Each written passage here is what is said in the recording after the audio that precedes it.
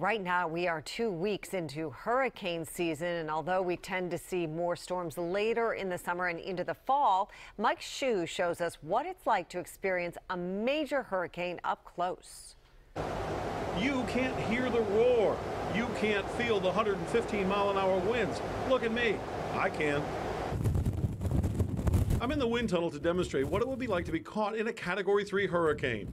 Over here we have our control. This guy, Jerron Bell, will flip the switch. The winds will be so strong, I'm literally connected to Mother Earth. Hurricane researcher Will Miller came to watch. But just seeing you in the tunnel and seeing what those winds do, it just gives me an impression I can't get just from looking at weather data on the computer. Likewise, this professor specializes in the damage done by such hurricane winds. It's dangerous for you as an individual. It's dangerous for your home. Part of somebody's roof comes off and swings across the street and smashes into you. You have a real problem. Luckily for my hurricane moment, no debris is allowed. Anyone else want to grab a camera? The switch is flipped. Up to about 40 miles an hour, it's pleasant.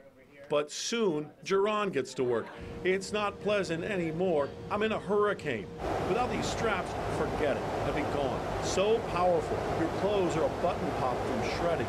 Who knew your face turns into the inflatable waving guy at the furniture store? It wasn't the wind that ended my time here. It was the noise. Deafening.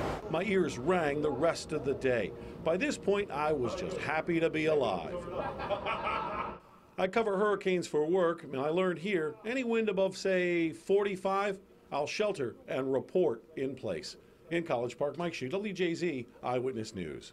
6 to 9 hurricanes are predicted to form in the Atlantic this year. 3 of them expected to be Category 3 storms, which is what Mike was replicating. He's trying to get his hair to go back to normal still this afternoon, still working on it right now. That sure won't come down.